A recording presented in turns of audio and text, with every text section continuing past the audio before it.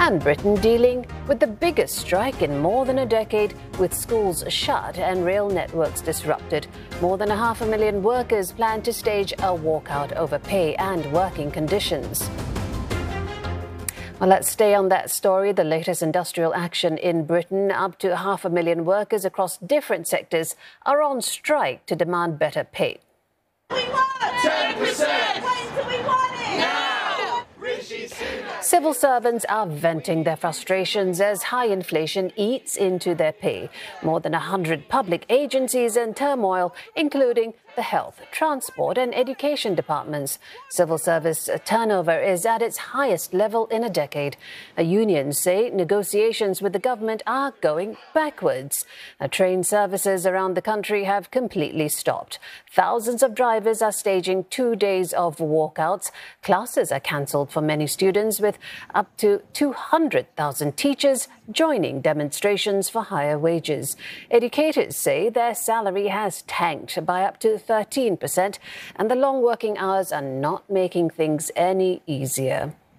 Ollie Barrett is joining us live from London. Ollie, 500,000 people. What is the situation on the streets now? And remind us again how the strikes reached this stage.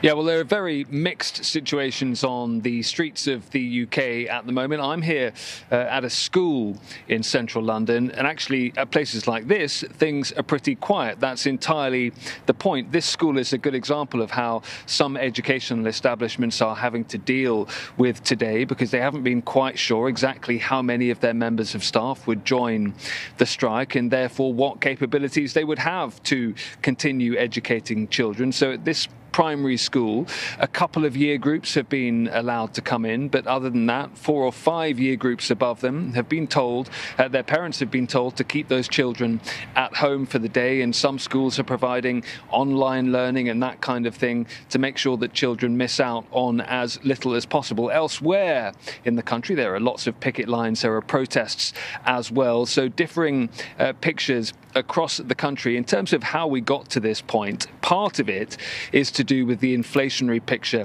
that this country is seeing, like so many others, and many unions in different industries across the economy are saying that their real wages over the course of the last year, 2 years, 3 years have actually been decreasing, and many of the unions and many of the staff that work in schools and other public services up and down the country are saying they need significant pay rises just to really try and keep their heads above water at the moment. Now, the unions also say it's been a picture of underfunding coming from central government.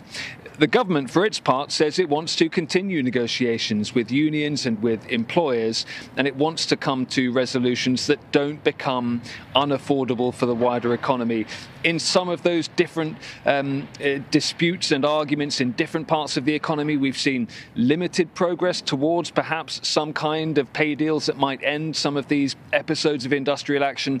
In other sectors, we're really seeing a stalemate. But looking ahead, we really are in a situation now where we may well see more days like this one, when huge swathes of the economy simply pause for the day. And on that point of negotiations, the unions seem to think they're going backwards. If that's the case, are workers then still open to continue talking? And do you feel there's even hope for a compromise?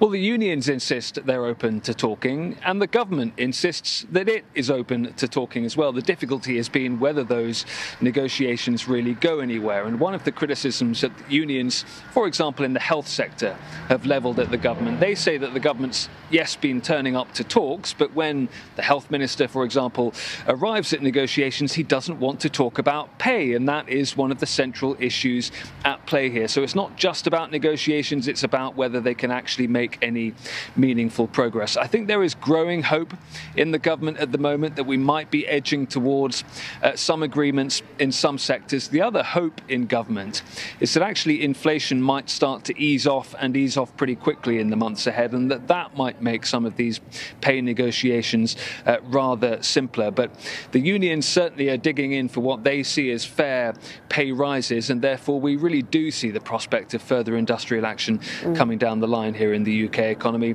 after a period of months in which we've seen a lot already. Ollie, thank you so much. Ollie Barrett is in London reporting on the industrial strike action all across Britain.